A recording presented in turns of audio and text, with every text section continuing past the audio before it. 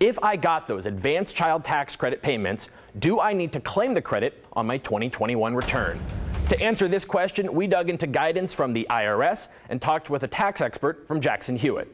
Here's how the monthly payments worked. The IRS looked at each taxpayer's info and estimated how much total credit you should get in 2021 based on how many kids you have.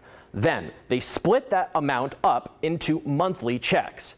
But those payments didn't start until July, meaning you only got 6 checks last year, or half of the total amount you're owed. The other half, that will come in the form of a traditional credit when you file your 2021 tax return.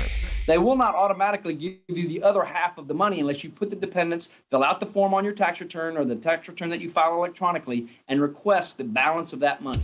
So we can verify, yes, even if you got advance payments in 2021, you need to claim the child tax credit on your 2021 return in order to get all the money you're owed. And if you're wondering exactly how much that is, the IRS sent out letters with that info.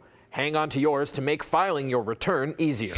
Now, because Congress didn't extend these advance payments, there will be no monthly checks in 2022, and next year, the process for getting the child tax credit will go back to normal. With your Verify, I'm Casey Decker.